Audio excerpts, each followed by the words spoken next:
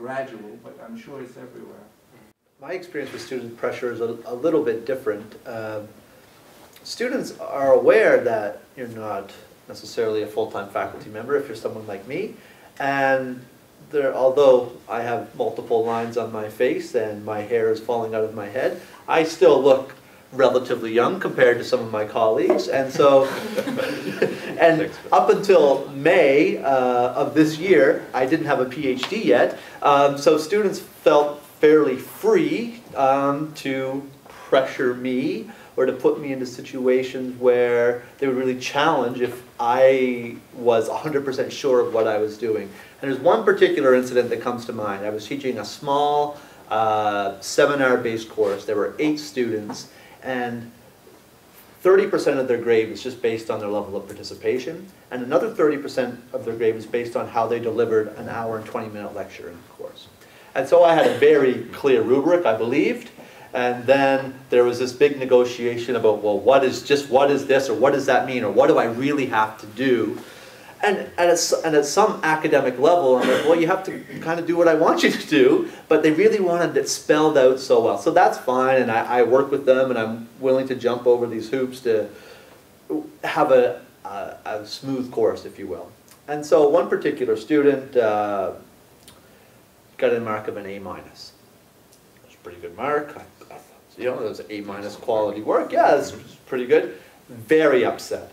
Lowest mark, and I don't know how you think you can give me this mark, and I've spoken to, in the email, I've spoken to at least one other student who feels your grading was inconsistent with the rubric, and I hope you take this advice in the future, maybe when you're grading our class papers.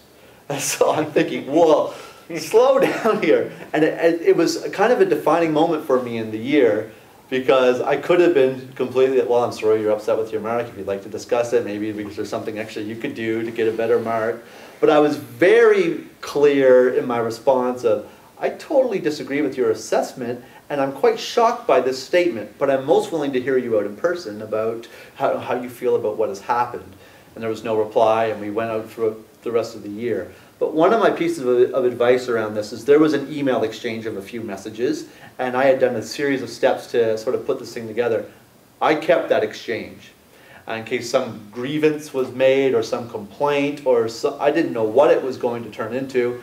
And I still have those emails saved, but I'll probably keep them for a couple of years just in case. But I thought I had to really cover my tracks being in a fairly junior position that I'm in.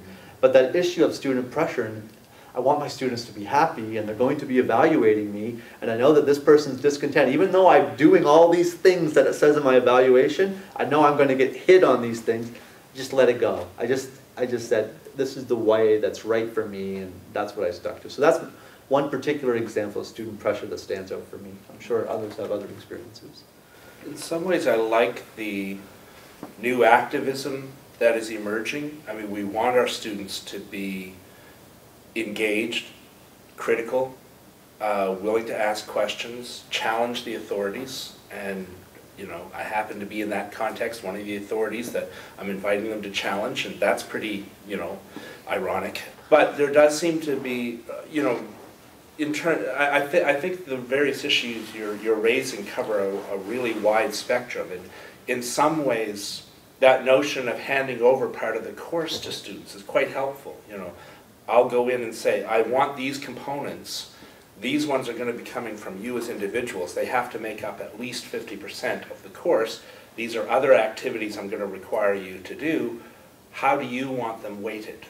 You know, and if the class is small enough, they can weight them individually. If they're collective, large classes, then they'll weight them, you know, and then it's their decision. And if they do badly on a debate or a seminar and they complain about the fact that it's worth 25%, they're the ones who chose it. You know, so they have a chance to challenge, but they have to be held accountable for the decisions that they make. And it is a hard one. You know, when students come weeping, as they always do in an English course, you know, I've never gotten a D before. In some ways, I think you're right. Your response to stand firm and say, this is why this is a D paper is important to be able to explain. And then know this, whatever system your university has. I love our university system in particular. give students an appeal process. So if they really don't like my grade, they can take it to the department. If they don't like the departmental grade, they can take it to the faculty. So as soon as I can in the process, I'll start copying the chair in, so that at least the students know, you know, there is a process, they can participate in it, but be aware you're talking to several people now. So if this changes your tone a little bit, and you become a little less, you know, how dare you, because you know the chair is now listening to you, it lets them become a little more responsible as speakers to us.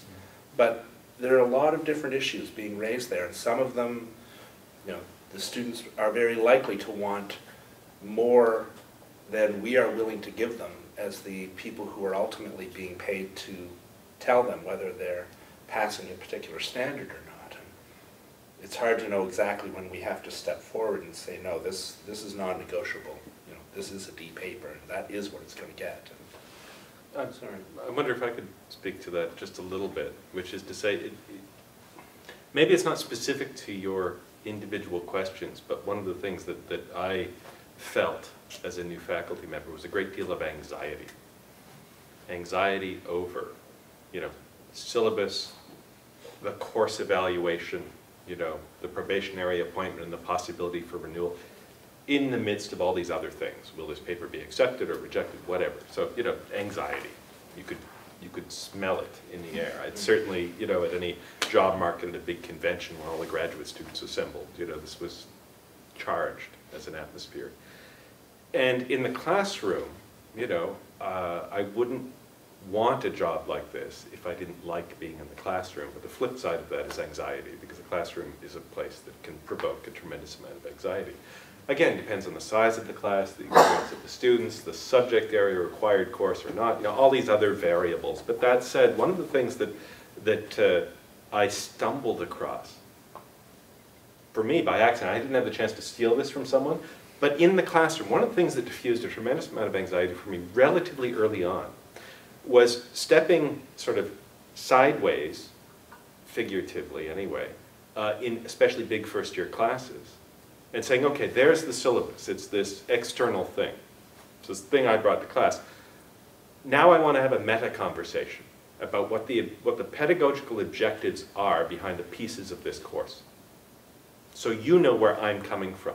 The idea that you're going to do this précis of a reading, here's why I want you to do a précis of the reading. Here's why this applies to, you know, good work habits and practices, to comprehensive understanding, to all these other kinds of things. There are other ways of getting there, so negotiably we can make the précis something else, but it has to hit this objective.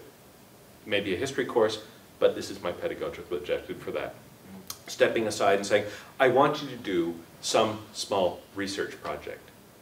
Why?